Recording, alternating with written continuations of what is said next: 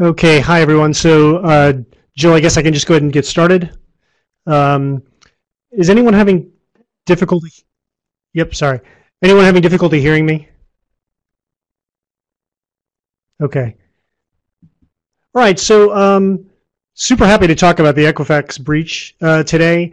Of course, like most of us, I heard about it back in 2017 when it happened. When the congressional report was released in December, this past holiday season, I spent sitting at home reading over it and just got more and more excited and interested about the level of detail that was provided. So that's what led me to want to talk about it with the cybersecurity community. So this is the outline I plan to follow. I'll give you a bit about me so you know who you're listening to, and then we'll talk about the Equifax breach by looking at it first from the 10,000 foot level, then get into the details by stepping through the timeline, and by examining some of the details that I've cherry picked. There's so much here that we don't have time for it all, but I've cherry picked some that'll hopefully give you a sense of the many different threads that exist and can be followed regardless of the academic setting or the academic interests. The key takeaway, I think, today is that there's sufficient details available that this breach makes for an excellent case study of nearly any length and for a broad range of perspectives, whether it's technical details that you're interested in, or cyber policy, or even some interdisciplinary ideas like how businesses interact and how it affects cyber posture when you try to grow your business. So a little bit about me. Since August of 2017, I've been lecturing here at the University of North Carolina in Wilmington in the computer science department. In July of 2016 through the present, I've been involved with a cyber startup. I worked full-time from the summer of 16 to 17 before I started doing teaching full-time during the semesters. So I kind of do part-time with that during the academic year, and then in the summers full-time. So our CEO is Paul Shakarian. He's a professor out at Arizona State University. Paul and I met when we were both at the University of Maryland getting our computer science PhDs together, and then had spent time teaching at West Point together, Paul and I having both been in the Army. Most of my adult time I've spent as a U.S. Army officer, so from 92 to 2016, and then in reverse chronological order of, I think, relevant jobs. Here's some of the things I've been doing. So I've been in the community, in the field, whether we were looking at IT modernization. My most recent job out in El Paso, Texas, teaching up at West Point. Spent 4 years with the 82nd in North Carolina here. 15 months of which was a tour to Afghanistan as what we would call today as the CISO. Back then we didn't call it that in 2006 through 2008, but for all intents and purposes, that's what the job was.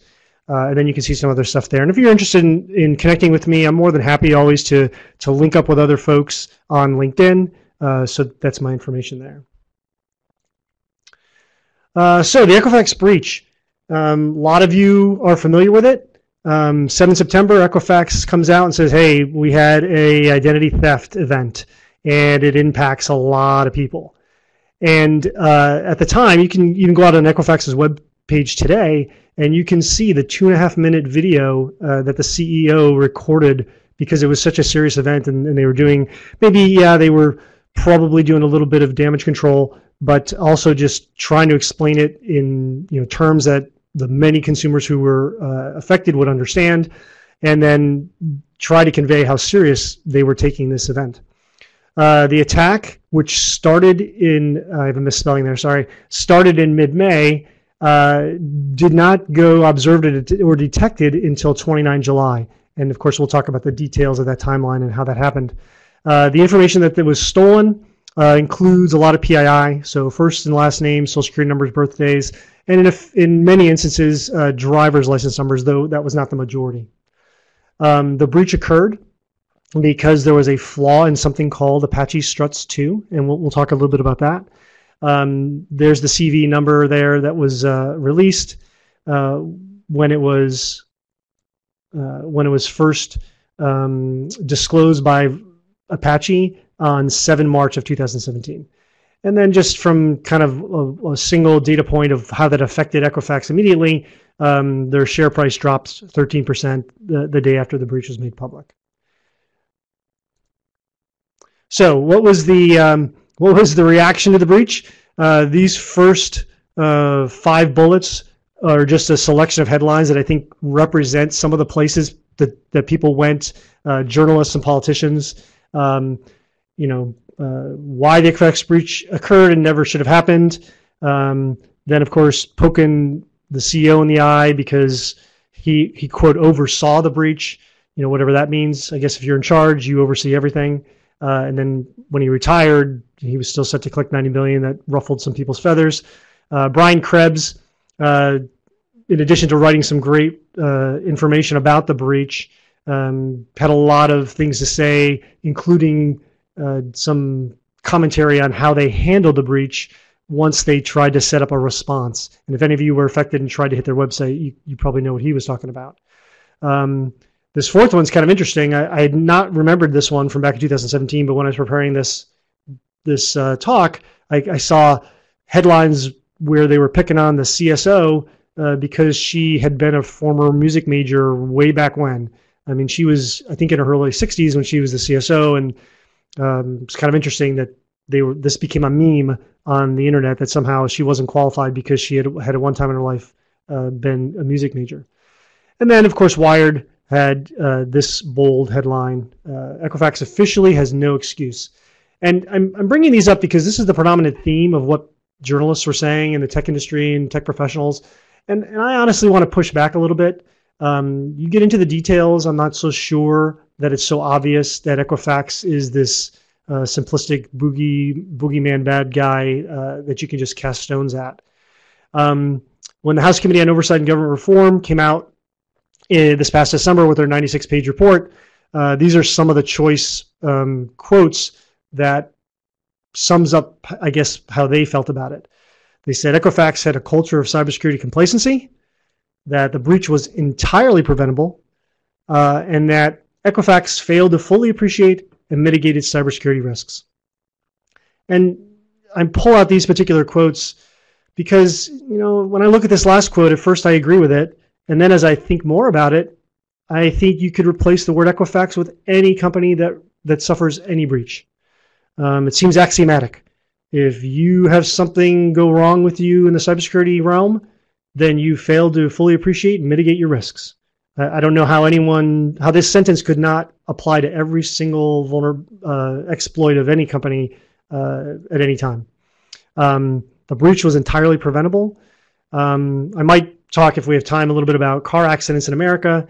You could think about all kinds of things that, in theory are entirely preventable, but are they really, since people are doing them? And then what does it mean if we're going to accuse a group of people going to work every day, 9 to 5, washing their kids, sending them to school, working hard, of having a culture of cybersecurity complacency? Very different from, hey, not having seen the whole picture. So this is kind of just, this I think captures well the reactions at that time. And then I feel a little bit differently now that I've read the details of the report. So this is the overall timeline in kind of a broad stroke from March to October 2017. 7 March, the Apache Struts vulnerability is disclosed. In 13 May, ASIS is breached, and talk about that in a second. 29 to 30 July is when the breach is discovered and ASIS is taken offline. Of course, lots of people had a lot of heartburn with this lengthy time between when the thing was breached and when it was taken offline. A lot of people have heartache with when the vulnerability was disclosed and when the breach occurred. And then 7 September, Equifax announces the breach. A lot of people have heartburn about how long it took from when the breach was discovered to when they let the American people know. What is ASIS? ASIS is this custom-built system that had been around for many decades. So the Fair Credit Reporting Act, signed into law in 1970, which happened to be the year I was born, resulted in all the credit bureaus having to put systems in place to handle these requirements. And from what I could gather, it wasn't exact. From what I could gather from the report, the ASIS system was built initially in the late 70s, and then, of course, had been upgraded many times in the ensuing decades. And the current ASIS environment was described as being 2 web servers and 2 application servers with firewalls. Okay. So the details. So in March, CV 2017-5638 is disclosed. It's an Apache Struts 2 vulnerability. The next day, DHS US CERT sends alerts to prioritize patching, and that email was received at Equifax. It was received by several people, actually. Several people were on this email list from DHS US CERT. One of them was the CSO, Susan Malden, and also the Equifax Global Threat and Vulnerability Management Team. So, what do they do? Susan Malden, I'm sure, she doesn't say in the report, but I'm sure she saw it among her hundreds of emails. She may have checked in with the Vulnerability Management Team, but what the Equifax GTA EVM did is they have a distro list of 400 people to whom they send, whenever they get alerts, guidance out regarding vulnerabilities. And so the day after they got it, they sent it out to this distro list, was received by 400 people, and directed patching within 48 hours. I'll read a little bit from the exact email. So this is a quote. As exploits are currently available for this vulnerability, and it is currently being exploited, it is rated a critical risk and requires patching within 48 hours as per our security policy. So, people got to work right away. They ran some scans. They didn't find anything. The 10th of March, and this is something we only find out after the fact, when the forensics investigations are being conducted in August.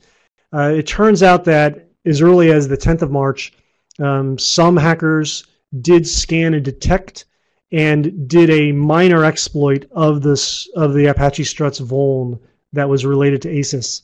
As far as Mandiant knows, who was the forensics experts that looked into the logs, their instinct is that the hackers who did this on the 10th of March are unrelated to those who actually were involved in the data breach. And the commands that they ran were fairly benign, like who am I commands, just to confirm that it was possible. And it's clear that, at least from what they've seen, no data was taken at this particular time. So, and you got to remember or try to think about, like, what were these dates? I think the 7th was a Wednesday, 8th was a Thursday, maybe it was Tuesday, Wednesday, Thursday, but this was the end of the week when all this kind of stuff's happening. So then come back to work next week. A different team, different from the GTVM, the emerging threats team, said, hey, let's try to see if anybody's attacking us. So they created a snort rule, put that on their systems, and they installed it on their intrusion detection systems and intrusion prevention systems. Following day, on the 15th, Equifax got from McAfee a new signature rule that was constructed specifically to detect vulnerable versions of Apache Struts. They used McAfee Vulnerability Manager, and they scanned 958 external-facing IPs. They did it twice. But again, unfortunately, they found nothing. The following day, GTVM had a regularly scheduled cybersecurity meeting. This is one of their monthly meetings where they pull in the cybersecurity professionals from around Equifax. Includes many folks from the 400 plus email distro list. And then when the meeting was over, so they highlighted the Struts vulnerability during the meeting, and then when the meeting was over, they distroed the slides as well. So I just pause briefly to remind you of what the congressional report said. A culture of cybersecurity complacency. So, did folks at Equifax do everything well? Clearly not, right? They were breached. But when I think of the words complacency, it does not make me think about these kind of activities taking place. The level of effort that was put into it by a lot of good people just unfortunately didn't work out for them. I'm not excusing it. I'm just trying to maybe be a little more balanced in evaluating this circumstance. Okay. So May through July. So now the excitement of March is over. The rest of March goes by. All of April goes by. Part of May goes by. And then the logs show that on 13 May, ASIS, which of course had this Apache Struts 2 vulnerability, is exploited. It's exploited for the first time. They dropped some web shells via the exploitation. And from 13 May all the way until 30 July, hackers slowly moved through Equifax systems. They conduct 9,000 queries. They look at 51 databases, and this all occurs over about 2.5 months. The result is stolen data from 145.5 million U.S. consumers and a little over 1 million foreign consumers as well. So how did Equifax detect the breach, right? If they're sort of asleep at the wheel all this time, what magic happened on 29 July? Well, it's going to turn out that it's a little bit of happenstance, maybe is the way often things turn out. Equifax discovered that there was a secure sockets layer certificate on an SSL visibility appliance that had expired back on January 31st, 2016. So that's, think about this. This is 18 months prior. So 18 months prior, some certificate on some device that was designed to allow them to see encrypted traffic had expired, and whoever was in charge of that hadn't noticed. So this gets figured out, and then at 9 p.m. local, down near in the data center near Atlanta, the Equifax countermeasures team, right? So remember, this is now the third different team we've heard about from Equifax who's involved in cybersecurity. The Equifax countermeasures team, they upload 67 new SSL certs so they can begin seeing all the different traffic on the different connections that they've been missing for a while. And suddenly they can see traffic. Now, why did, one of the options, one of the kind of critiques after the fact is that this visibility device maybe should have had a different setting. The setting it had, which was default, was that if the certificate expires, traffic will continue to flow. And some people have weighed in and say, hey, this is one mistake. Maybe the setting should have been changed to, if the certificate expires, traffic should cease flowing. That would have caused some kind of a problem. Somebody either in the business or a consumer would have raised a fuss and would have made it easier to recognize, oh, hey, we've got these expired certificates, let's get them updated. When they reviewed the packet captures, they noticed suspicious traffic coming from an IP in China. So obviously now they're very interested in what's going on with the ASIS system. So they continue looking at it on the 30th. Vulnerability testing revealed problems including SQL injection, insecure direct object reference attack vulnerabilities. And at this point, it's a little bit unclear why the tests from earlier in the year differ from the July tests, but it's just simply unclear. But they continue to see additional suspicious activity from another IP address that's coming from Germany, but leased to a Chinese provider. And so eventually, it leads them to decide that ASIS needs to come offline. So ASIS comes offline that day, shortly after noon, and then by 1:30, Susan Malden, the CSO, is notified and is said, hey, there's something's going on, and they have an incident management conference call. So she's kind of aware of what the situation is. After she gets off the call, she emails the chief legal officer, and who happened to be away on vacation at the time because it's the summer. And so about 6:30 p.m. that evening, the CSO eventually contacts someone named Graham Payne, who is a senior vice president, and this is the person who was eventually fired for this event. And he is the CIO for what's called a global corporate platform. So ASIS is one of the many systems that falls under his purview. This person informs the overall CIO, David Webb, via email at 7 o'clock that night. By the next day, the 31st, incident reporting makes it all the way up to Richard Smith. And now at this point, the saddest thing to come out of the whole breach analysis occurs. And that is that in looking very hard at the ASIS system, looking very hard at the logs of what had previously been taken care of on that system, the security team realizes that that particular system had a Apache Struts 2 vulnerability the previous year, late 2016 that had been remediated in January of 2017. So somehow between January of 2017 and March, they lose visibility of the fact that ASIS has Apache Struts 2 running on it. And there's a lot of things we can wonder about that. And if we have time, I think I'll bring that back up. Okay, into August. So on the 2nd of August, Equifax realizes, hey, we have a problem. So they notify the FBI. They contract Mandiant to come in and to begin a comprehensive forensics review. Mandiant sifts through lots of logs, tries to understand the complex IT infrastructure that Equifax is running and how it all connects.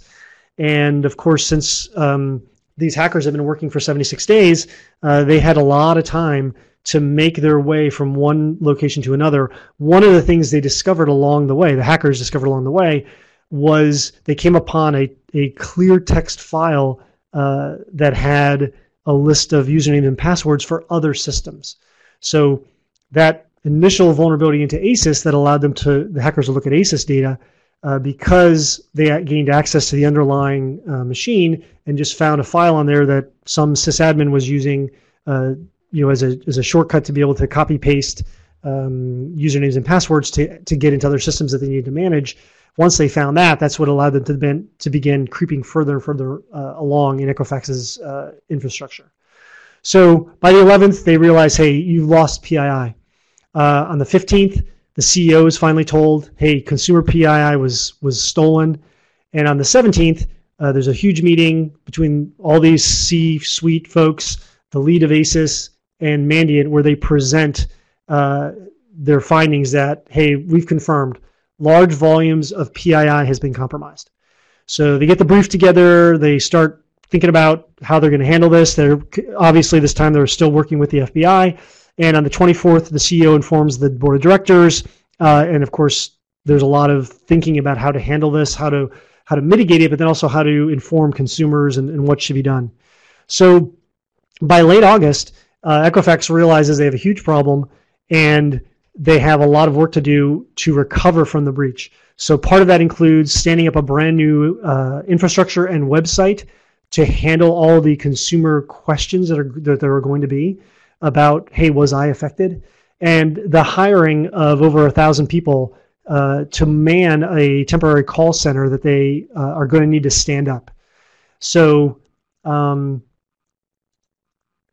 into September, they finally, Equifax and Mandiant, they do their best to finalize the list. They come up with 143 million consumers. Of course, we know now that that number eventually grew to over 145 million, but this was the best they could do at the time of combing through the logs, looking at the databases, trying to normalize all the data. And then on the 7th, Equifax announced the breach. After a week, the CIO and the CSO decided to retire early, or were encouraged to retire early. Some additional details are provided to the public. And you can go out on Equifax's site and you can still see these public announcements, the PR releases. And then by the 26th, the CEO retired. So Richard Smith, CEO, had been there since 2005, working to oversee Equifax's operations. So after, from 2005 to 2017, about 12 years, he wasn't quite planning to retire, but obviously because of the blowback, he retires. On the 2nd of October, Mandiant completes their forensic analysis and submits the report to Equifax. And that same day, Graham Payne is fired. And you can go out and listen to different interviews that he's given since then.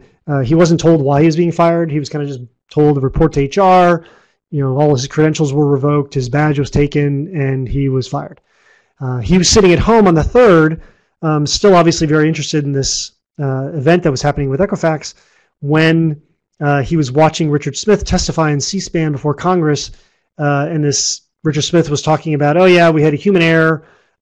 Someone who should have forwarded an email directing people to implement a patch failed to do so, and that's why we had the breach. And of course, Graham Payne realizes at that moment that the CEO's got to be talking about him. And if you're getting the same thing out of listening to this that I got out of reading it, you'll realize is a majorly gross oversimplification of what went wrong. Lots of people got emails. Grain Payne was certainly one of them, and he certainly had overall responsibility for ASIS. But it's very interesting that this is kind of where they laid the blame for this failure. Okay, so that's the detailed timeline. Let's what the heck was the big deal with Apache struts? So this is CV 2017-5638. 3 slides. We're going to talk about this a little bit. The Jakarta multi-part parser. So this is something that's built into Apache struts 2.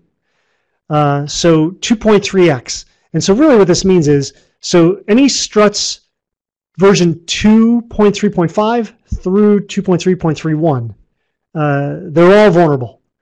And when was 2.3.5 released? Well, end of 2012, right? So 5 years earlier. So this vulnerability has been lurking about for 5 years.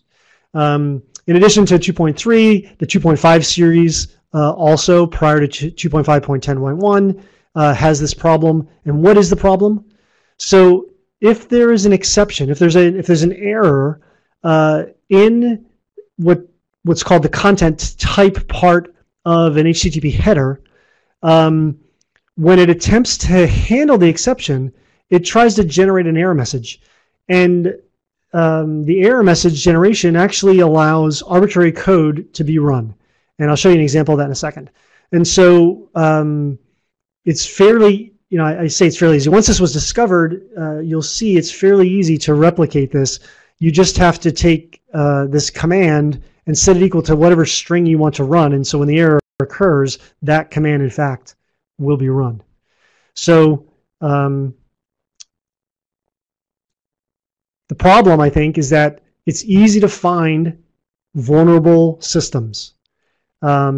There's something called Google Dork. Some of you may already be familiar with this, but it boils down to the fact that Google's web crawlers, they're crawling across the web, looking at all the servers that will provide them with a response. So if a web server provides an error rather than intended content, and it displays a username, a password, database specifics, whatever, the crawler doesn't know any different. It just dutifully records it. So you have an error with your dynamic web app. Your website throws an error. The Google crawler is going to record that and then index it, so to make it easier for searching. So in fact, to this day, if you were to copy out of my slides, and there's nothing illegal about doing this, this string and paste it into Google, you will see machines that are likely still running web applications that have this Apache Struts 2 vulnerability in their web application. It doesn't mean necessarily that all the ones that return have this, but I haven't tried to run these exploits, but I feel pretty confident based on the research I've done that in fact many of them still are vulnerable. How do you exploit it?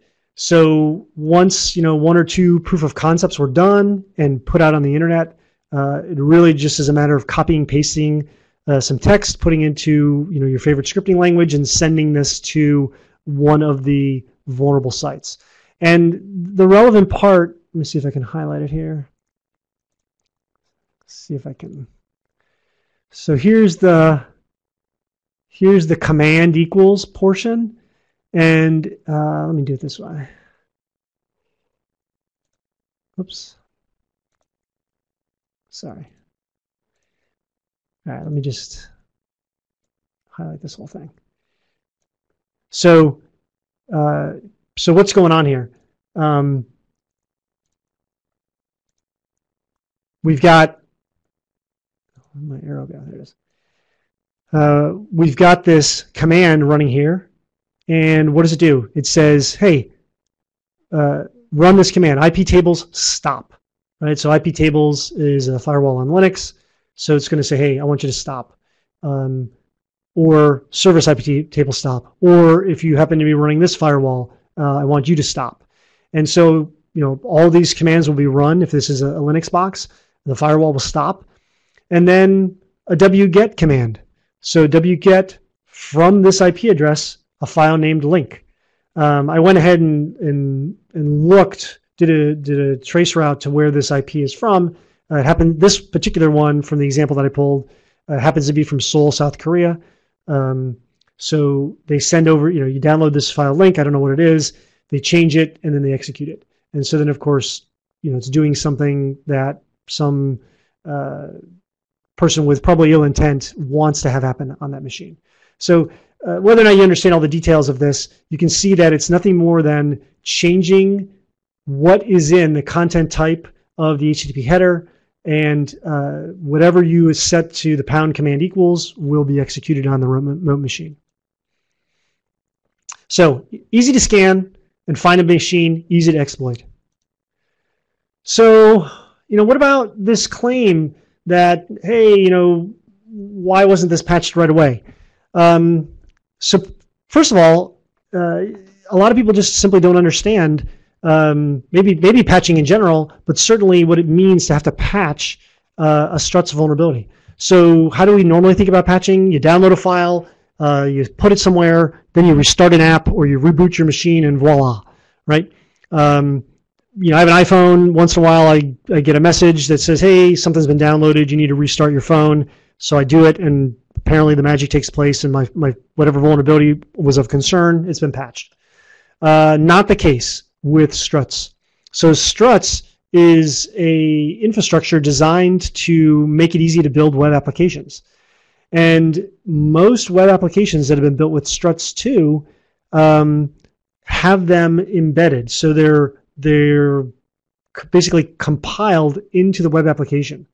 Unlike other system libraries, other applications that use system libraries on Windows or Linux, where you just replace the library and then you restart the application, you have to go out and find the original source code that built this web app.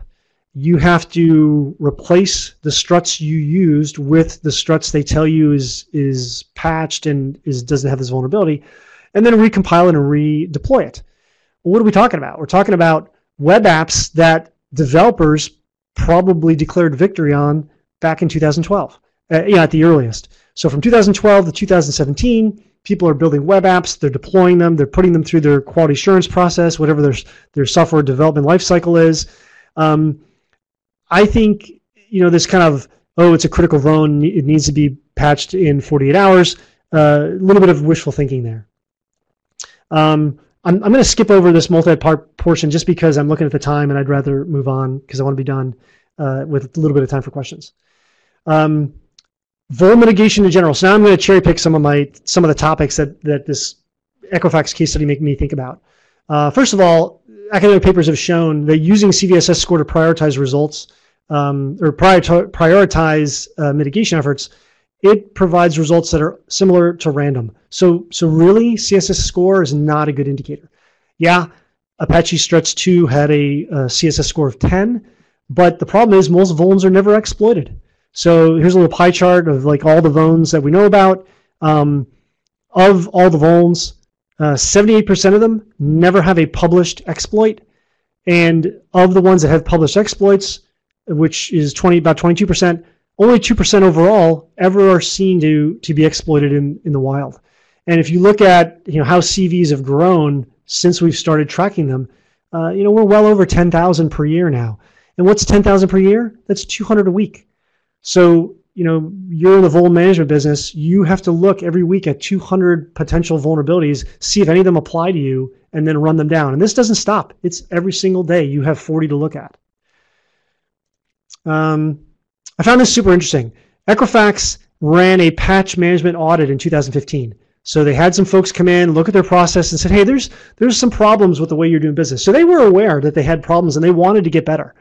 Time just kind of ran out on them. If you were to look at all these different things that they found, these are the 8 key findings. The one that I find most surprising is this one right here. No comprehensive IT asset inventory. So they didn't know what they had. And this, of course, might have occurred to you when I mentioned that they discovered in July that they had patched the ASIS machine in January, but somehow had lost visibility of it. There's a well-known quote from The Art of War. Many of you probably have heard. If you know the enemy and know yourself, you need not fear the result of 100 battles. If you know yourself but not the enemy, for every victory gained, you will also suffer a defeat. And if you know neither the enemy nor yourself, you will lose every battle. So I think, this has got to be number one. It's so interesting to me. I would love to know, the report doesn't say why, but I would love to know why this was prioritized either last or second to last over some of these other ones. I don't know how you get better at patching if you don't know everything you have. So very interesting detail. Okay, Kansas City Shuffle. So this occurred to me while I was reading this. So you might recognize this guy here, Bruce Willis. He was in a movie called Lucky Number 11 back in 2006. The Kansas City Shuffle, he says, is where you make them look left and then you go right. So what's going on in March 2017? The week before, 96 high-level vulns come out. The following week, 46 high-level vulns come out, right? So this is where Apache Struts is. What's among the high-level vulns? Well, we got Adobe Flash, we got Apache Struts, and then we have this one here, CVE 2017-0143, also related to 44, 45, 46, and 48. Anybody recognize that? So this is the vulnerability that will eventually, I see the question, I'll come back to it. This is WannaCry. And if you look at what happened, when did WannaCry happen? When did the attack occur? It occurred 12 to 15 May, right? 12 to 15 May, this is the same time that those hackers who exfiltrated all that data from Equifax, this is the same time they attacked Equifax. So was there a little Kansas City Shuffle going on? I don't know. It's pure speculation on my part, but I find it very interesting that both of these things occurred at the same time frame. Based on time, I'm going to skip this one. Just note, I think the CEO was doing a good job at what he was asked to do in terms of growing the business for Equifax. I think you can make an argument that his priorities were right. Should they have been more focused on cybersecurity? Yeah, probably in hindsight, he thinks that now, but certainly wasn't some guy being lazy and not doing his job. And then, boy, you talk about the threads you could pull or follow to do a single lesson, a half-day seminar, a full-day seminar, a week-long, even a semester-long course. Like, who's to blame? Is it Equifax? Is it Apache? Is it the government? Is it the hackers? How about cybersecurity researchers who put up the proof of concepts? What about consumers who want free services and don't realize that by allowing their data to be collected, that's how they get it for free? All kinds of interesting things we could talk about. One thing I will mention is, is it time to start thinking differently about how we want to punish these folks? Is it possible to make a deterrent? What's the penalty for hacking a big company? Should it be more severe? Or are we just learning to live with stuff as we do auto accidents, right? 30 to 40,000 people a year are killed in the United States due to auto accidents. We know why. People speed, don't wear their seatbelts, or they drink. That's the vast majority of why people are killed. Okay. Sorry about rushing there at the end. I love talking about this stuff. So Abul, you're writing, any advanced preferred obfuscation methods, techniques to detect evasive malware? So in the context of this particular breach, I thought it was interesting that a lot of IT folks had great suggestions about, it was hard, so it would have taken a lot of effort to go back and rebuild web applications to compile in the new Apache Struts 2 version that you needed. But there are all kinds of things you could have put on the front end that inspected the content type fields of every HTTP header before you allowed it to process. I don't know if that's a good answer, but it's 1:50. I want to stop on time. So I don't know, as far as admin goes, does the next speaker just take over at 1:50? Is anybody out there who can answer that?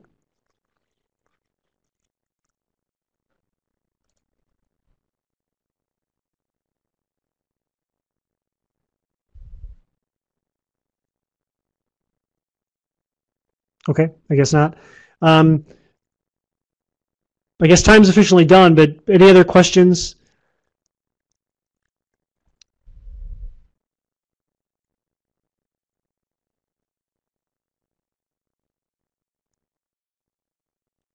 Okay. I hope that you found this very interesting. If you you have more interest, or want to know any other things that I was thinking about in terms of like how someone might run a semester-long class in cybersecurity that covered all these different areas, happy to talk with you over email or to get on a phone call. I guess these slides will be available to you all if you find them useful or interesting. And then parts that I didn't get to, if you got questions about those, feel free to email me as well. But otherwise, I'm going to stop talking, and thanks very much for the opportunity.